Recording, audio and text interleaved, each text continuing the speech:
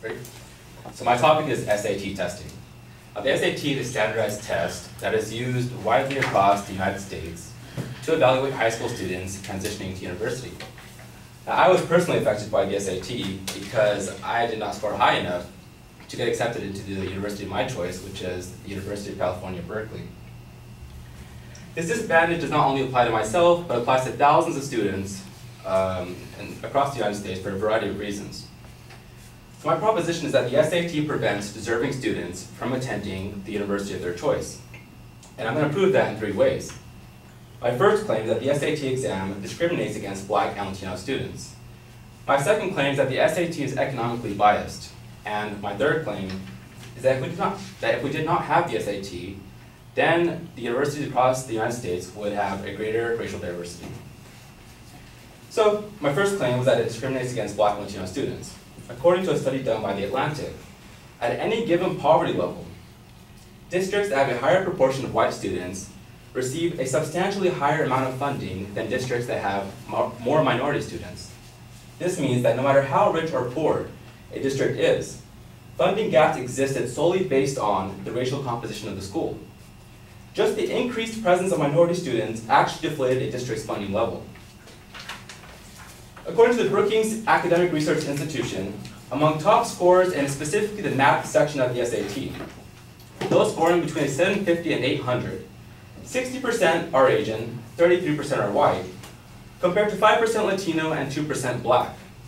Meanwhile, among those scoring between 300 and 350, 37% are Latino, 35% are Black, and 21% are white, and only 6% are Asian.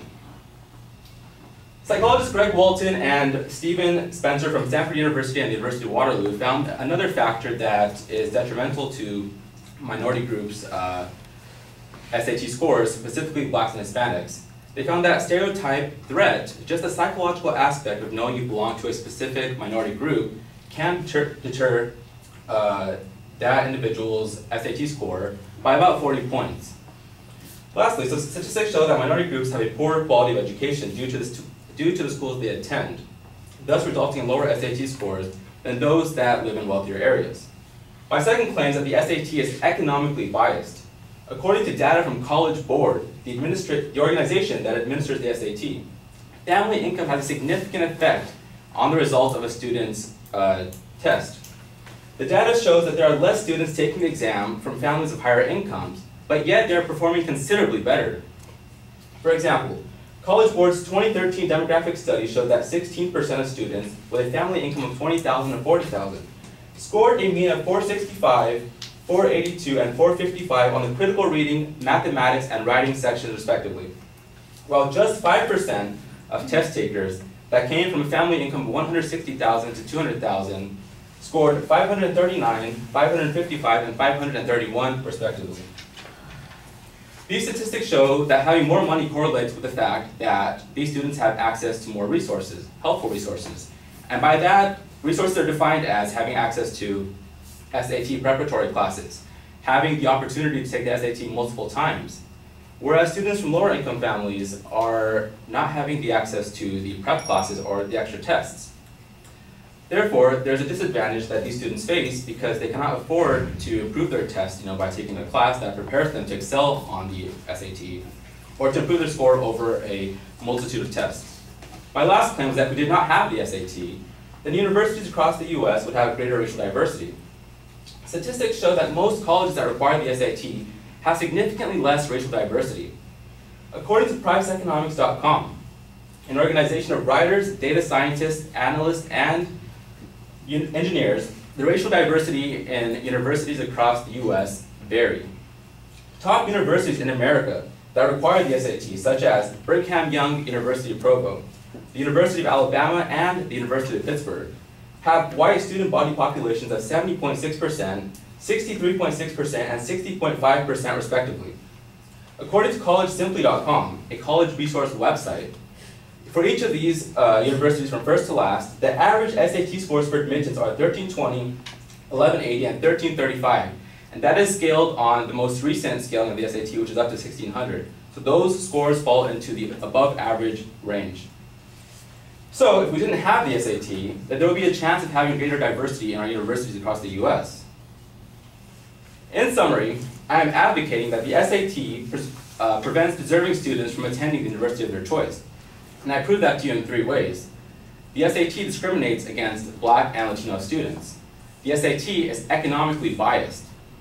And the SAT is a factor in preventing greater racial diversity in the universities across the United States. Thank you.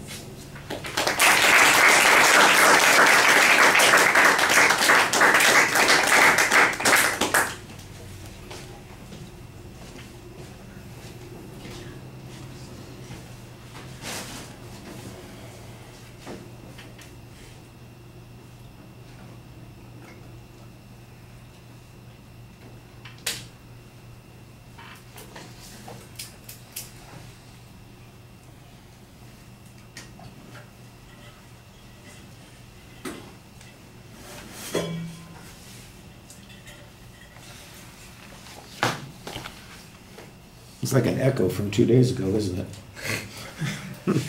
Very familiar. Okay. The proposition's clear. There's a good preview. That's fine.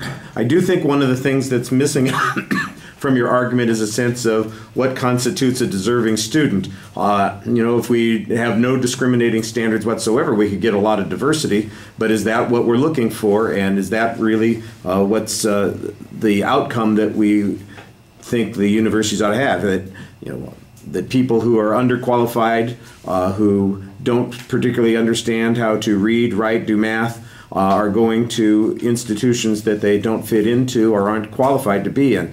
What I think you need is an explanation about what constitutes a deserving student, somebody who is capable of doing those things but has been prevented from getting the opportunity to do them by the test. That's the one part of the argument that I think is missing here. Otherwise, I thought it was very clearly set up. There's a good preview. The secondary claims are clearly identified. The idea that there's an influence because of, well, the whole first point actually has less to do with the ethnicity of the people involved and more to do with the economics, and it just happens to be correlated with ethnicity. And so I think that that's, you know, I'm not sure why that's differentiated in between that and the second point, which is a different kind of economic bias. I think you could probably find another way of expressing that. The diversity issue on the third point, again, there's not any explanation about why that's a desirable thing separate from the issue of who is qualified to go to the schools.